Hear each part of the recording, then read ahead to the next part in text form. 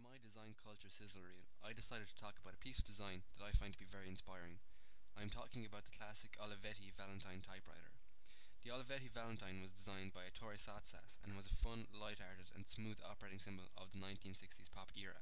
Its bright and playful design was revolutionary for a piece of office equipment. Indeed, the designer himself believed that design should also be central and exciting. The Valentine entered production in 1969, but was not a commercial success. It was technically mediocre, expensive, and failed to sell to a mass audience, yet still became a design classic. The product's critical success was unhindered by its functional limitations, because its design focused as much on its emotional connection to users as it did its practical ease of use.